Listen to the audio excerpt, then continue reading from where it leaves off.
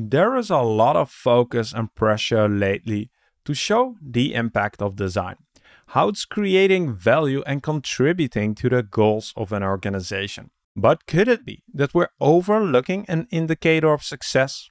A key metric that not only pushes companies forward, but also challenges us to do meaningful work that stands the test of time. In this conversation, we're going to explore what that metric could be. Here's the guest for our conversation. Let the show begin. Hello, it's Alan Moore, and this is edition 193 of the Service Design Show. Hello, brave change agent.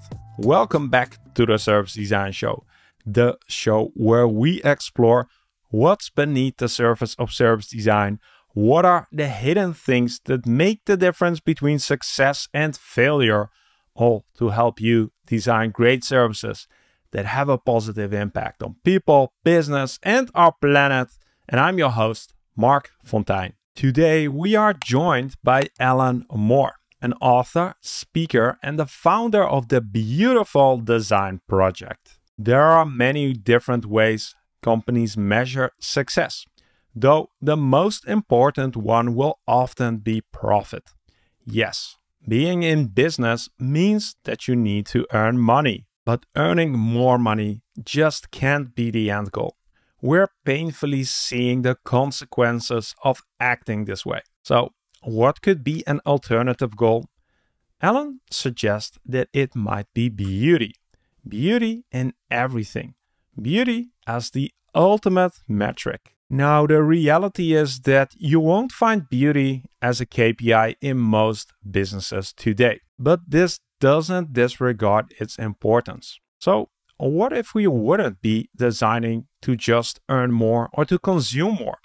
Instead, what if we would be designing and striving towards more beauty in our work and in our businesses? If this sounds like a naive, romantic idea that's never going to fly with your organization, or you're wondering how you're going to make the business case for it, I'd say grab your notebook, because this is far from just wishful thinking. Over the years, Alan has collected dozens of inspiring examples of beautiful organizations and built an extensive toolkit that helps you to bring beauty into the design equation. So I invite you to join me at the campfire to learn from Alan about the people who are already doing it and the success that they are seeing, the ways to finance this approach towards a more beautiful business, and how we can take the first step today to start this journey. I already hear the fire crackling,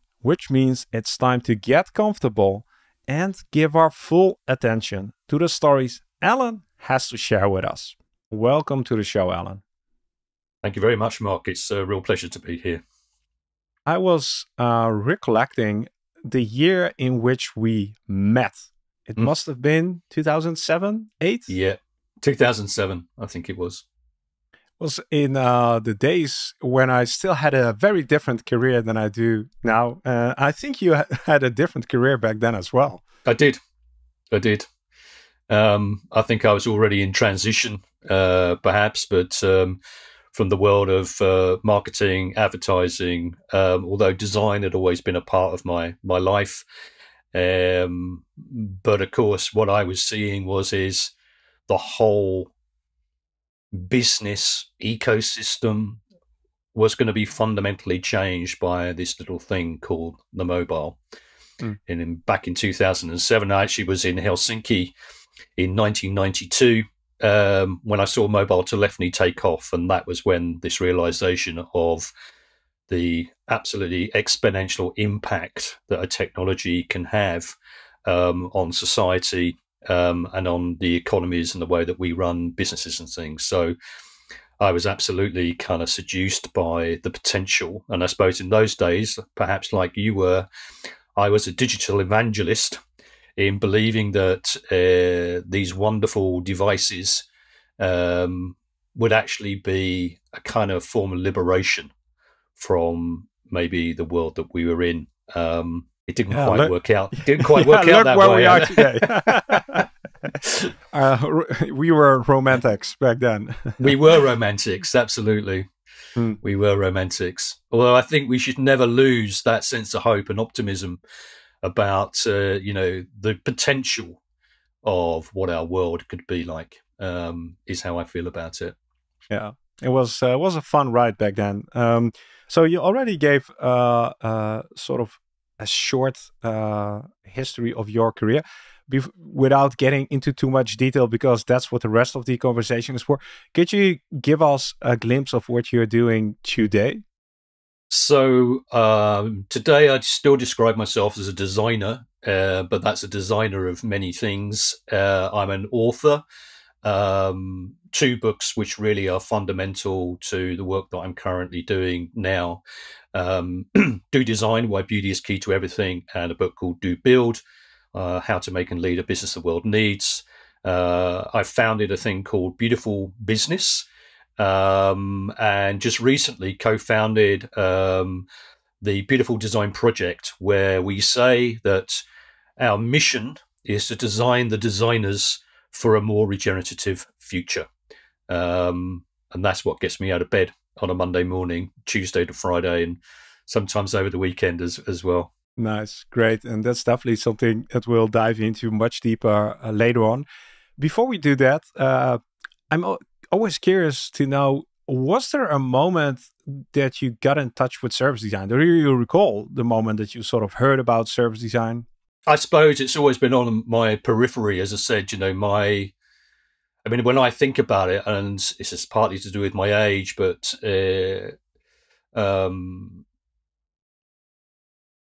we were, I suppose, really pioneering in terms of how we thought design would work in a whole variety of different ways. And for me,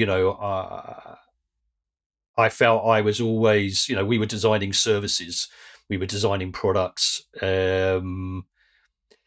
So to me, it just seemed a natural state of how you went about your business of design, I suppose. But over the years, obviously, that became a specialism. And it was only really, I don't know, 10 years ago or something that I started to clock that this was sort of becoming a discipline, albeit, one that I just felt was something that I instinctively did. Now, whether that's right or wrong, I don't know. But so, yeah. Yeah. I think so. Something along those lines. Thank you. Thank you for sharing, Alan. Before we dive into the topic, we have a lightning round. And I spiced up the questions a little bit, and it turns out that the lightning round is more difficult than it was, but I still want to challenge you. I have 5 sentences for you to finish, and basically the first thing that comes to your mind, and we won't try to go much deeper into it. Are you ready for it? I'm ready to go. All right. Please finish this sentence. The thing that always makes me smile is... a beautiful experience. Next one. My greatest fear is that... I won't achieve the goals that I've set myself. All right. The hardest lesson that I've learned so far is... no matter the provocation, it's never wise to respond in anger. All right. If I could meet one historic figure, it would be... That's a tough one. Oh, wow. I'm going to have to pass on that, I think, because I just... Fair enough. I can't think who that person would be. If anyone comes up throughout the conversation, feel free to sort of break in. Let's do the final one, and that might, I'm expecting, be a very good segue into the rest of the conversation. Please finish this sentence. Our world needs more... beauty. I sort of had a hunch that that would be your answer. Let's talk about beauty. The Beautiful Design Project, Beautiful Business. You have a strong conviction that beauty has the power to change the world. Could you tell us a little bit more about that? Well, I think that the writing of Do Design was very interesting, because actually the title was Why Beauty is Key to Everything. And I sat down and I wrote that book from the heart, from what I knew to be true. But I really wrote it for myself as a form of homecoming. How do I come home? Well, at a period of my life, I felt very lost. And then what happened is my publisher called me up, Miranda, 2 weeks after the book came out, and we're not a big, they're not a big publishing company. And she said, "You've given me a real problem." And I said, "What's that?" And she said, "Well, the book has sold out, and that wasn't part of the business model." And of course, it was very sweet. But then strange things started to happen.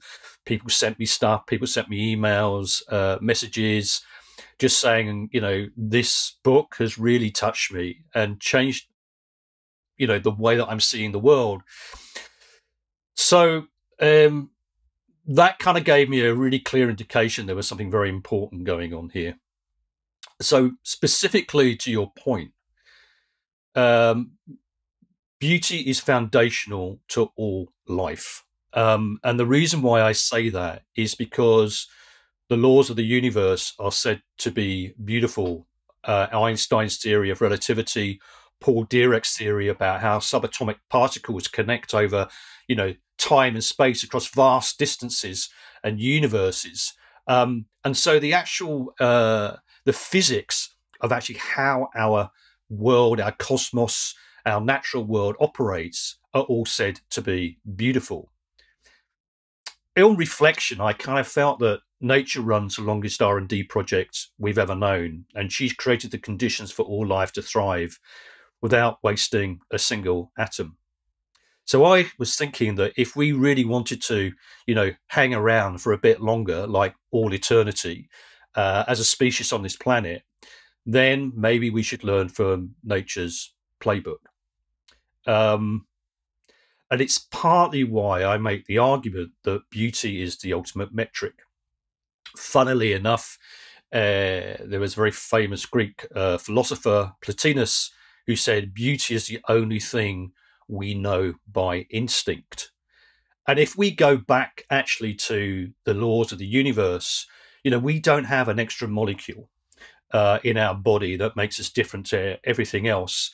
And so if beauty and the idea of beauty being connected to regeneration, creating the conditions for all life to thrive, then we do know beauty by instinct. And there was a great American philosopher, Waldo Emerson, who said that beauty gets us out of surfaces and into the foundations of things. And so I think this is its incredible restorative power. And of course, it's a word that we use all the time. On the other hand, it's not a word that we use in business. It's not a word that we use when we think we're being serious and sensible and all the rest of it. But what I have seen is that it is such an empowering and powerful philosophy, but it's actually also connected to the mechanics of actually how our world works. So for me, it's not an abstract idea. I think it comes from really understanding the interconnectivity of our world. It touches on also ethics. It touches on our societies. It touches on the cultural relationships that we have when we create the businesses and organizations that we have. And so whichever way you look, I think that we are hitched to beauty in a whole variety of very exciting ways. That was a great intro. Now, what I was wondering, and I would love for you to sort of take us back to the moment when your journey into beauty started. And maybe it was from the day you were born, but I'm like, not everybody is so passionate about this topic as you are. So we're really curious, like, what happened? And you mentioned homecoming. Can you share a story around that? I arrived at a moment in my life where I felt incredibly lost. I'd moved. I'd always say, I see myself as a designer. I see the world as a design challenge. I see our creativity being really, needs to be used to redesign and recreate what we have. But I was very lost. And, I'd walked away from various professions or, ways of working because I saw the devastating consequences of living and working within a neoliberal economy. So I asked myself, how do I come home to what is really true to me? So how do I find my authentic self, which maybe is a base from which I could work? And I sat with that question for a long time with great intention, but also with a great deal of patience. And I arrived at this profound experience. I'm 7 years of age. I'm on a beach in Cornwall. It's a family holiday. And I see my mum, my father, my brother, and my sister. And my mum was always a very anxious woman. And when she got anxious, it made me very anxious. And, she still does that to me, and she's 86. But she was on the beach and, she was barefooted, laughing, playful, joyful. It kind of weirded me out a little bit. But it was intense on that reflection to see someone so transformed and beautiful and joyful, I suppose. And then I thought about my dad, who, worked his entire life with his hands. He was wartime educated, dyslexic, but he was a man of huge emotional intelligence, an incredible, compassionate person. He was always there for us. There was no patriarchy in our house. We say, you couldn't put a Rizzler paper between my mum and my dad. And so there was this incredible unit. And then I thought about my brother and my sister, who I always, had great love and affection for. And then I saw myself, and I don't know if you kind of imagine, it's like a drone shot. So there's this 7-year-old boy with long blonde platinum hair in red trunks, bending down, playing with his toys on the beach. And then this drone is pulling back, and then you see this entire family, and then you see this vast, beautiful beach. You see this beautiful sea, this beautiful sky. And what came to me as this incredible epiphany was I was at one with those I love the most. I was at one with myself, and on my journey, I've not always been one with myself for a variety of different reasons.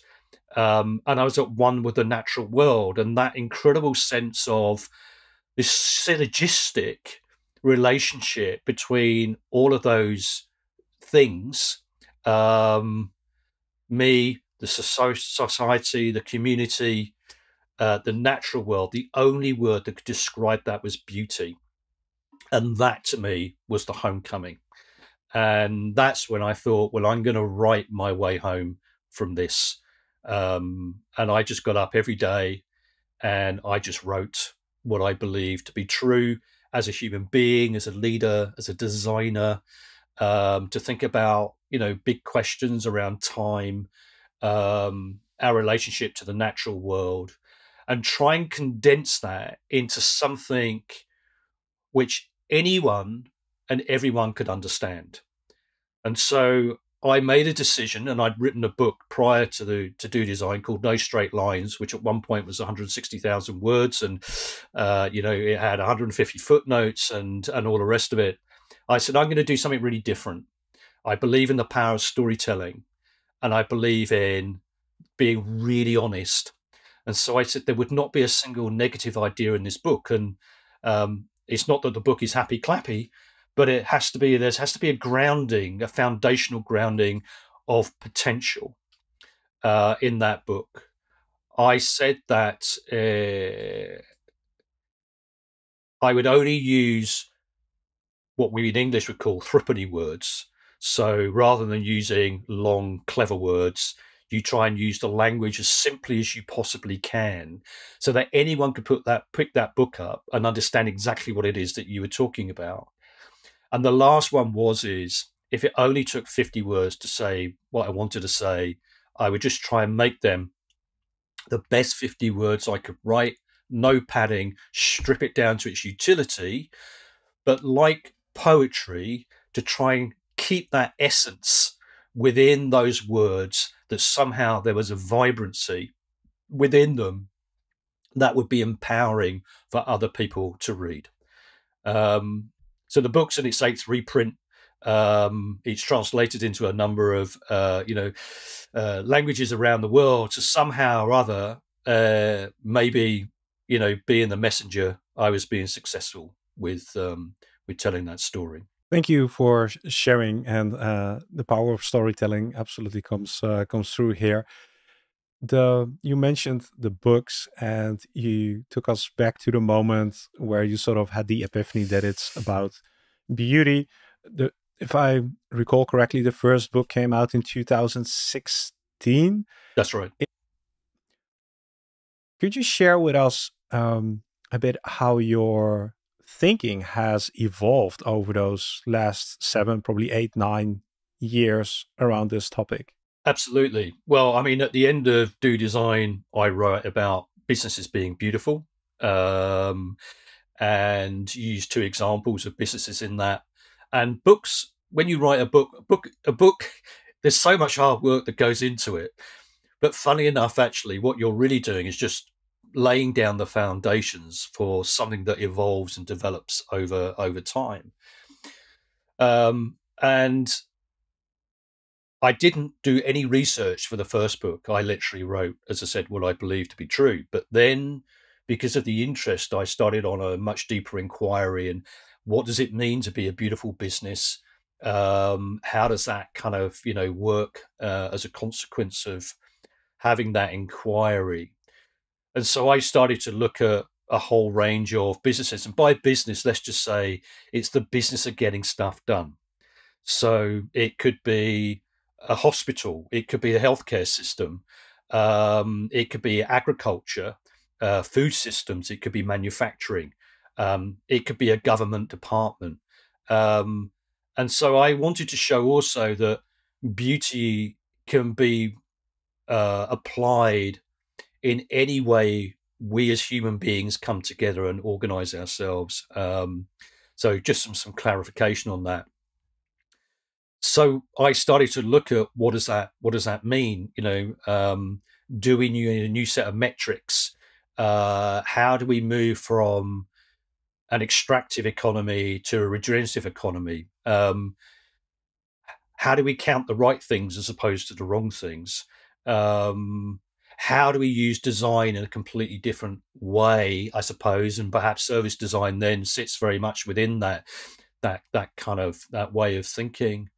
And that led me on to writing Do Build. And over the last 10 years, I think that we've looked at some of the most pioneering companies and organizations on the planet. And rather than having a very sort of slither, a niche, we're only looking at tech, or we're only looking at, agriculture or whatever, I want to show people that there's a really different way and a different way of learning what all of these things mean.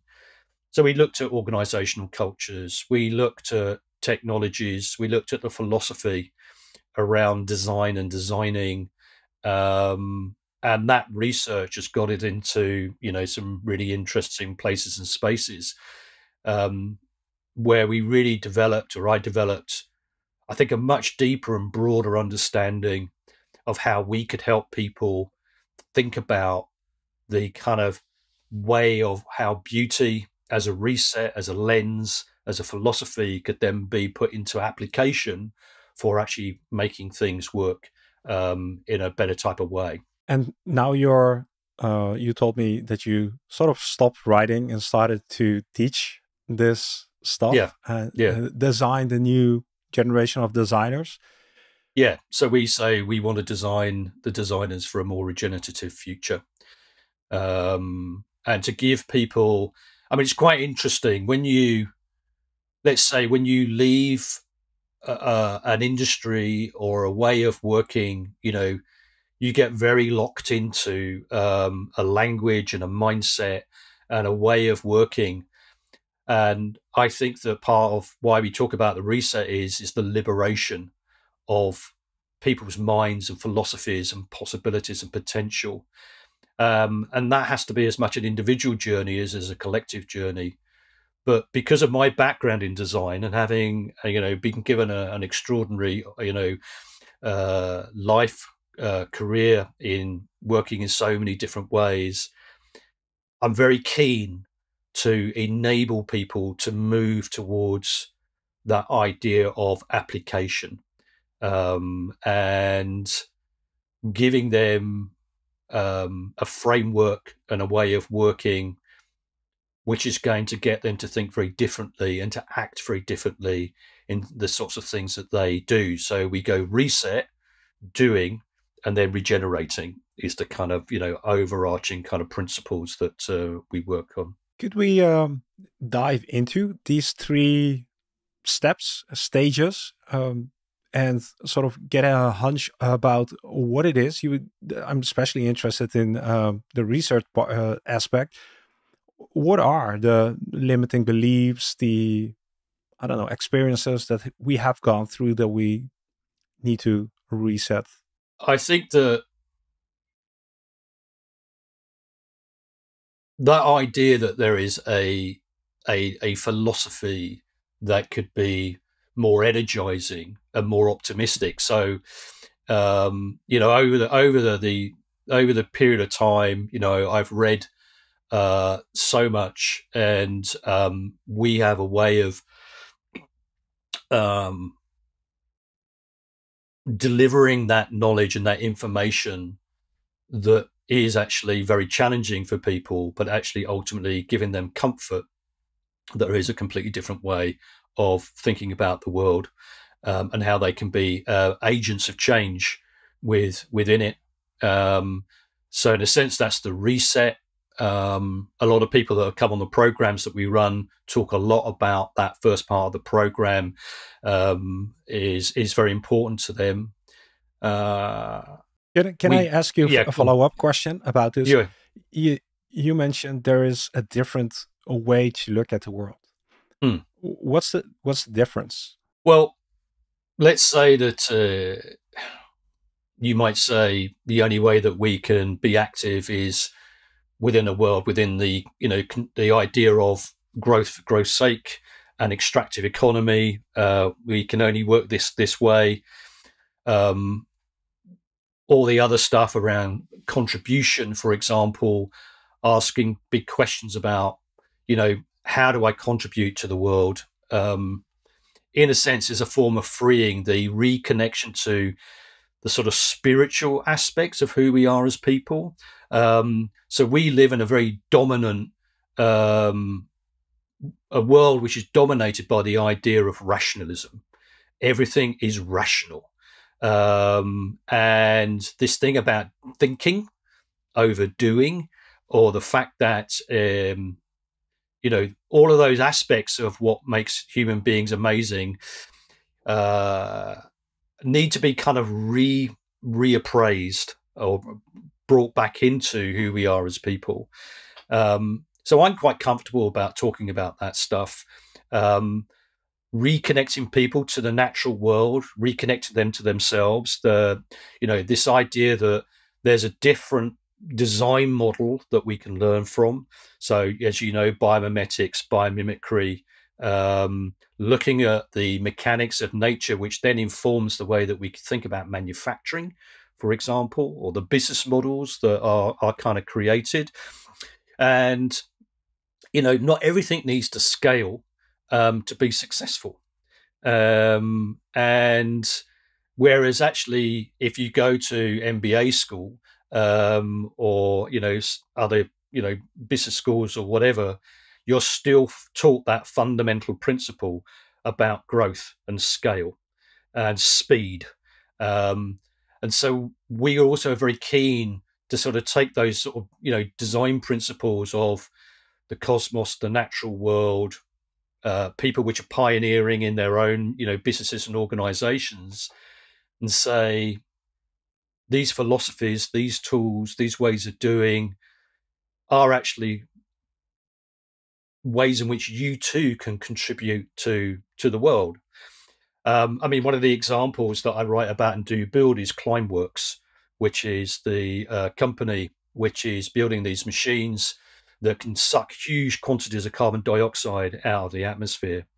They're not saying ours is the only solution. We are a contributor to a way collectively of trying to address net zero, climate change, and all the rest of it. In fact, their purpose is actually very interesting, or the story behind that.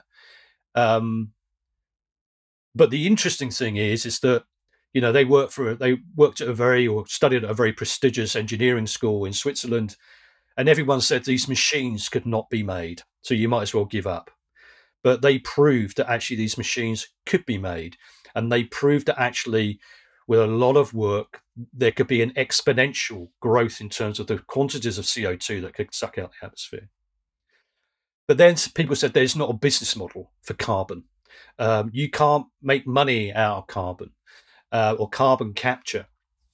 And it's really interesting in the way that they go about doing that. But their principle is actually they say that anyone and everyone can contribute to carbon capture. It's one of those things which is so overwhelming for people. Where do I start? So they run a service model now where it's not the machines that they're making their money from. They sell their services now to large organizations or even an individual. So you can spend €5 a month in the knowledge that you are taking physically X amount of carbon out of the atmosphere and putting it 2,500 meters into the ground, where over a period of 2 years, that then becomes solid rock, right? So, for me, this is sort of that idea of really going for changes in the way, or for example, if you take agriculture, the model of the only way that we can farm is through, killing the soil. We're actually not feeding we're not feeding the soil, we're feeding the plants. The lack of biodiversity ultimately means actually the soil, the communities, the societies around them become depleted. And it's already proven, for example, that big agriculture really is failed as a model. And of course, they all look down on you and say, well, of course, you can't feed the world unless you run it on a regenerative model. And you go, no, that's your narrative, and you want to hold that narrative. And so in a sense, the reset is saying, we will give you some stuff that is going to push you, intellectually, spiritually, whatever. But also we're going to show you how that powerfully connects to different models in the way that we can think about anything and everything that we need to flourish and thrive in this world. And that to me is where, innovation becomes interesting. And to ask those questions, I developed 13 design questions, which really push people and organizations to think very differently about the nature of what it is they do. I've got no problem with people making money. We've always done it. We've always traded. We're tool makers. I don't want to tell people they have to stop doing things. I just want to show them that there is a far better way that you could be doing things. And we have enough examples through, the research that we've done with these very different ways of looking at, healthcare, governance, anything and everything that, of what it means to run a modern economy. No one's perfect. There's not a kind of, there's no get out of jail card in a sense. But we say that if you become a beautiful business designer, you're being given a different language, different capability, maybe a different community where you can see so much more in terms of what it is that you can create and fight against those dominant narratives. I mean, we only have to look at around the world of it today. And, there are certain people that really want to hold on to some very powerful narratives, which actually are divisive rather than inclusive. Yeah. So let's imagine that I follow along and this has opened up my opportunity space, my solution space, I have a different perspective on what success looks like, how we quote unquote measure success. And now my hands are starting to itch. I want to put this into practice. What are some steps that you take people through in the do stage? Well, we use the 13 design questions as a means to really interrogate um, the kind of, I suppose, the relevancy of what it is they want to create. And so the first question is, does it matter? And a lot of people talk about purpose. There's a lot of books talk about purpose, but I say, there's a man in the Kremlin. He's got a lot of purpose, but I don't think we really need that because he's not really asking how he contributes to the world. And so even this is a very powerful framing question: is does it matter? Does it matter to the world? Does it matter to me? Does it matter to my team? So it's really finding something like with Jan Wurzbacher, who was one of the co-founders of Climeworks, he's really asking that question: does it matter? And so therefore, even though people say, well, your technology will never work, but they say, but the mattering is so important that we have to find a solution to do that. Second question is it transformative? And allied against these things, we can give examples of people, organizations, whatever, in all walks of life, which have really found answers to those questions. Is it regenerative? So having gone through the reset and understanding the critiquing of what regeneration means, and I say that sustainability really is a limited language and it's a cul-de-sac because it's all about stopping rather than looking at possibility and potential. And so now they have a very clear idea about ways in which organizations, industries, whatever, have practiced regeneration, and maybe being able to input ideas and practices that come from outside their industry sector, which actually are, helping them think fundamentally differently, and so on and so forth. So we work then with a team, and then there's a kind of a modeling that we can do where they start to use that then as a form of prototyping of how that could really work as a business, or a way of doing stuff, getting stuff done in this world. We also find that the critiquing is very, very important. So we ask people to go and find a business they believe to be beautiful, and then present. We work in small groups because I believe in the Socratic approach, where actually it's a deeper dive, dialogue, learning through doing, through discussing, understanding, diverse views, people understanding that there are different ways of doing stuff, and additive all the time in terms of the knowledge that kind of can be created with that. And of course, we have access to some wonderful people, which is part of our network, which if we felt that we really wanted a specialist to come in who's, achieved something significant, then they can be part of a process or the program, which is about that kind of that learning. But it's really about the empowering of people. So I'm not saying you need to be like me. No one would be like me, but it's about being a better version of what you could be in the world and supporting people on that journey.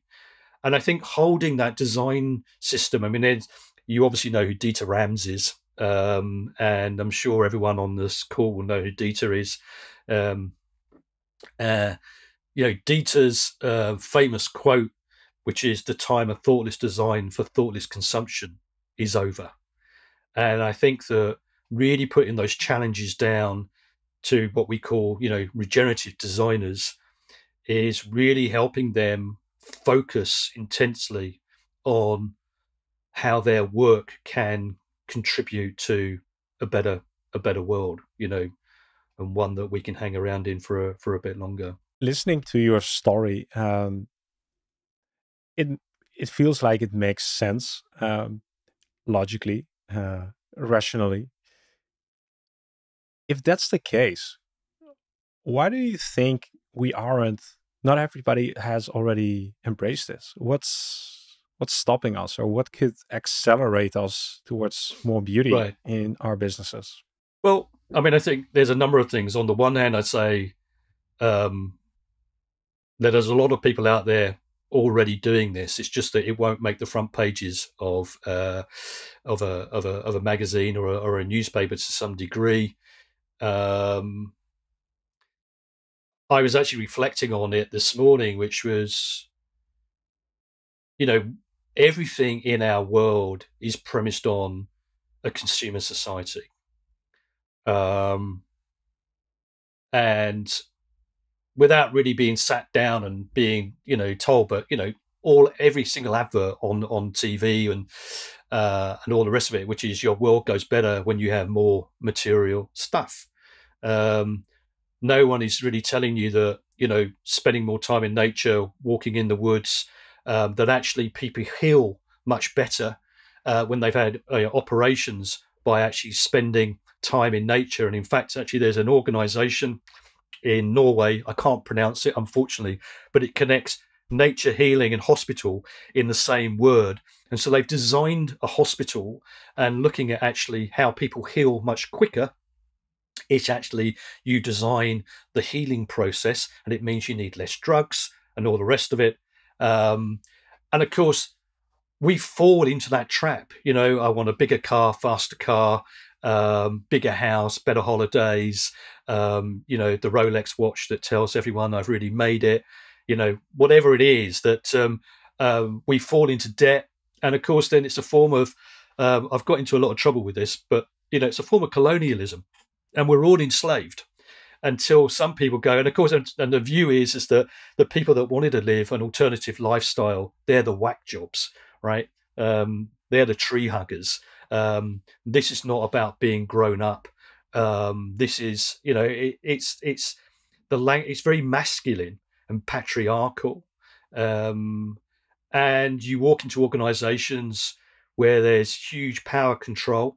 And of course, you wake up one day realizing you have no power, but actually you hate your job, you hate your boss, but you're indebted. And so, you're in a tight squeeze. And you don't turn up as your whole self. We don't run businesses on the principle of vulnerability, compassion, reciprocity. And in a sense, actually, this is one of the other things that we do in the way that we work with people is all of those things are connected together all the time. So we talk about the holy trinity of the hand, the heart, and the mind. People just find huge release by the fact that actually they can be vulnerable. They can talk about how they work, which is why we look very carefully at how we teach people, and so it's not a mechanical way of doing things. And of course, there is great vested interests in actually keeping people in that place. If you look at, say, the media, for example, Fox News lies, but it knows that the more hate it puts out there, the more money it makes until it goes a bit over the top. But you walk the fine line. And what we've seen really is over, let's say, since we met in 2007, the erosion of the trust in politics and society. We use immigration as a form of division. That is done on purpose, and that is a narrative that people want to use. And so breaking out of all of that is really, really hard. VC money is all premised on 5 to 10 year returns. A friend of mine here in Cambridge, number 2 of a VC firm, he said, your problem, Alan, is your horizon line is too long for VC. And I think that's a real shame. And it's very interesting when you look at, say, the guys that founded Veya, the sneaker brand. Again, actually a brilliant story from end to end of how you run an ethical company, but you will not compromise on any aspect of that business for it to be as ethical as it can, while still being the coolest thing that people will want to put on the ends of their feet. Both had incredible control over where they found their money from and how they grew and how they developed.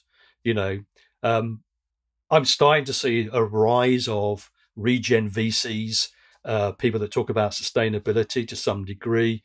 I'd like to know more about that. But until we start to really think about the money supply in a way, again, we are captured and we're colonized because people want us to work in a certain type of way, to count things in a certain type of way. I think eventually we will get there because, well, we either will, and that will be great, or we won't. And then we're not in such a good position, people. But I think people have worked out pretty much for a lot of them that things aren't as they should be. And it's not making them very happy as a consequence of that. The question here maybe is, will we need to wait till the even bigger crisis hits us before we push the reset button, or will we be able to steer away early enough? I have no idea. I mean, all I can say is, which is why it goes back to, my wish, which is for us to collectively create a more beautiful and regenerative world by restoring the equilibrium between our ecology, economies, and empowering our local communities. And I think that's the biggest design brief ever. Of course, it's going to be hard, very, very hard. But all we can try and do is to inspire people that is something worth getting out of bed for in the morning. And that, this idea of beauty is something which actually really does have huge potential, and to really use that as a means of what we do and how we do it. You've mentioned some other examples of companies who you feel are sort of fit the bill. I'm also curious to learn, I'm sure you are, and then I would love to hear how, applying this way of thinking onto the work you're doing today. How are you making your business beautiful? Well, I think that you think about everything that you do or how you operate, how you interact with each other.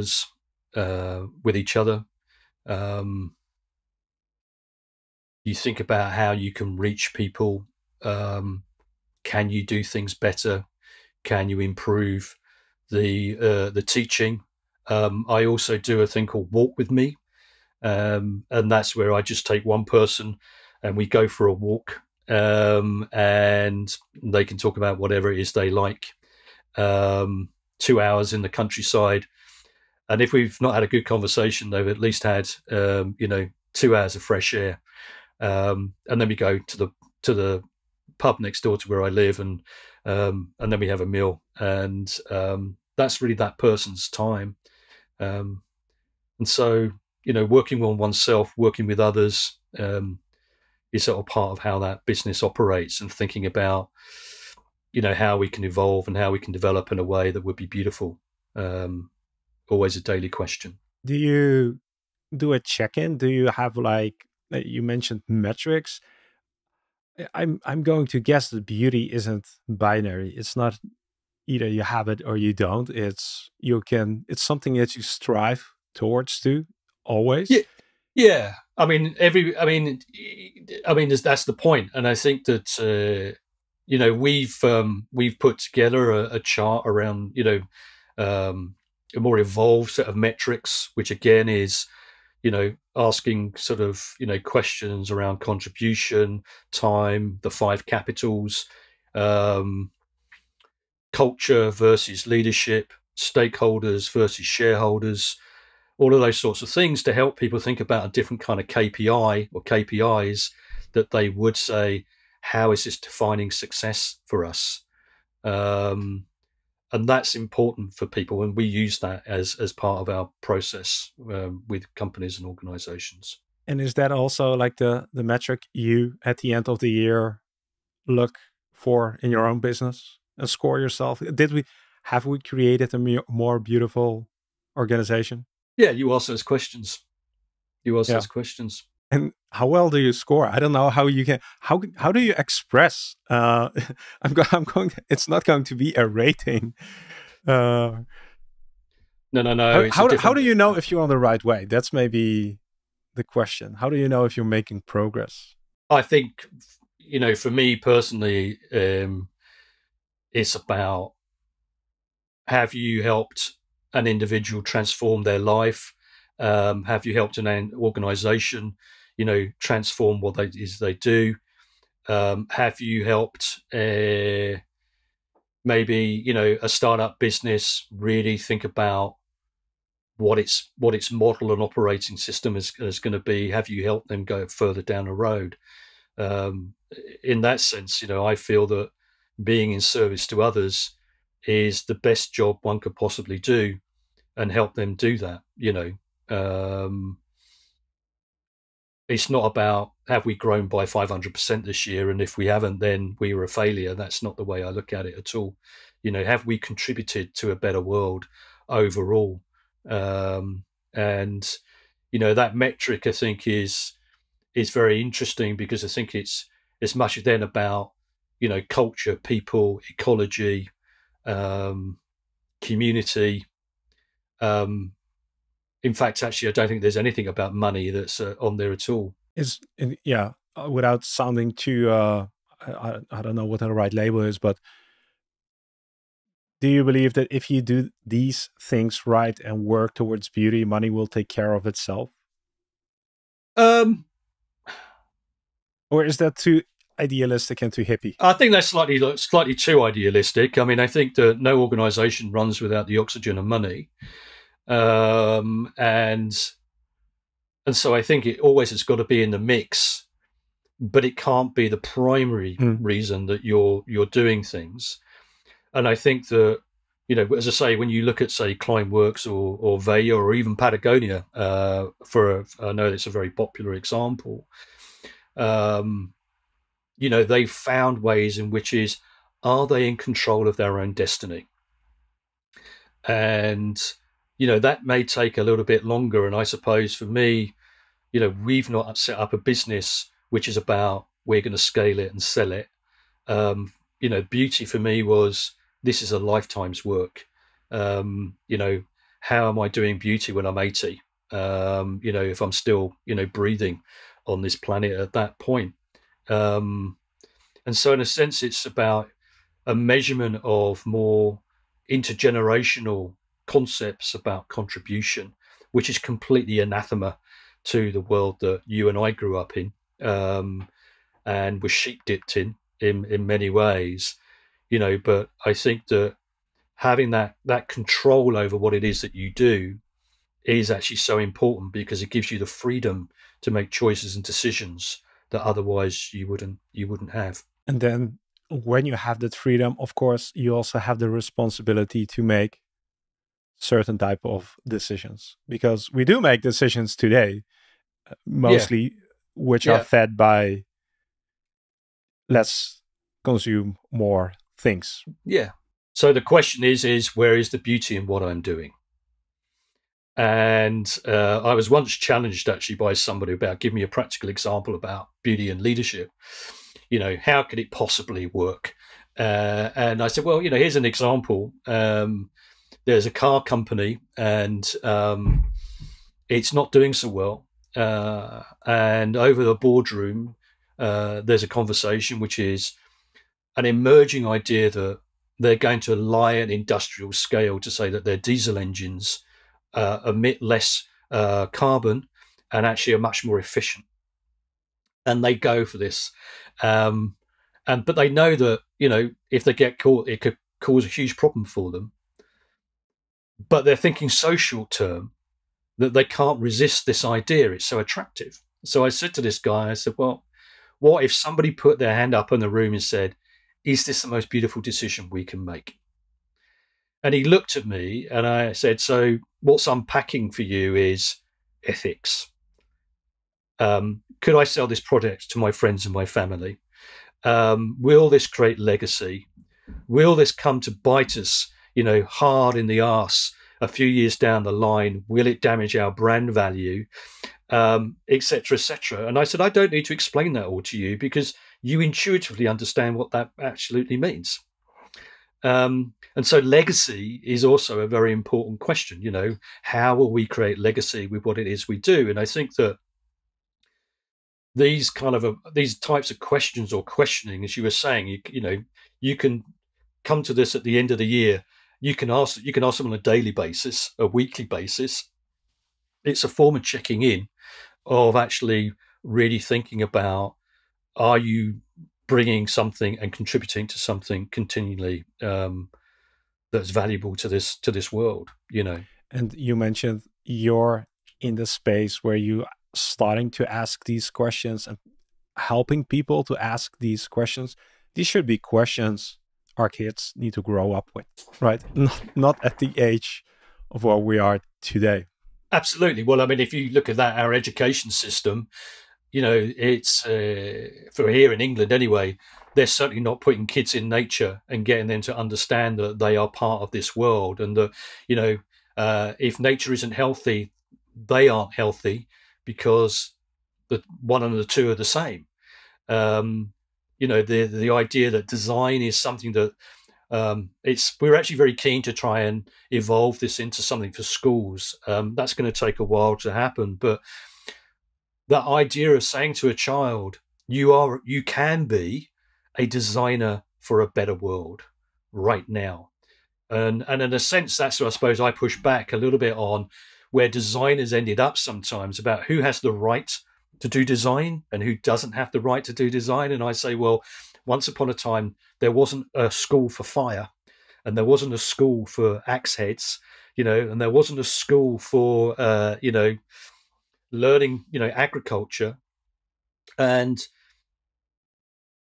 when the white Europeans turned up in Australia, those folks have been around for 80,000 years. They'd really learned how to sort of hang around and sort of, use design in its broadest possible terms. And so for me, giving that back to young people to feel that they do have the ability to do that, that they have creative potential, to me is extremely important. And I think we should really fight for that, because what we've got at the moment is, again, in our country, a reductive approach to education, which is not about creativity. It's not about doing. It's actually not really saying that, design can contribute to anything and everything that makes our world a better place to be in. We'll save that for a follow-up episode to talk about education. To sort of start wrapping up, we would love to hear like a practical tip. So we've listened to the story, we're excited about this, and now we want to put this into practice. What's the one thing you could give us that we could start doing today, tomorrow, within our own context? You could start thinking about the potential of beauty as a reframing lens, and a philosophy. There's a little book you can read about it if you're interested. There's the 13 design questions that we've got, and maybe start to think about those as a way of challenging what it is that you do and how you do it.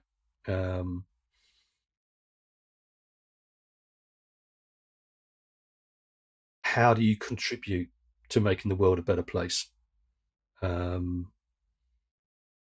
you step back from where you are and see, beauty as an enabler? And what would that mean? Very great questions to reflect upon. That's definitely something I'm going to do during a walk somewhere this week. You mentioned the books. Where can we learn more if we want to dig deeper into this topic? Well, there's my website, which is just beautiful.business. And so there's quite a bit of stuff on there. And there's also now the beautifuldesignproject.com. We're actually in the process of putting some more material together. So there's just a landing page at the moment. But if people wanted to drop me an email and ask for, some more questions or whatever,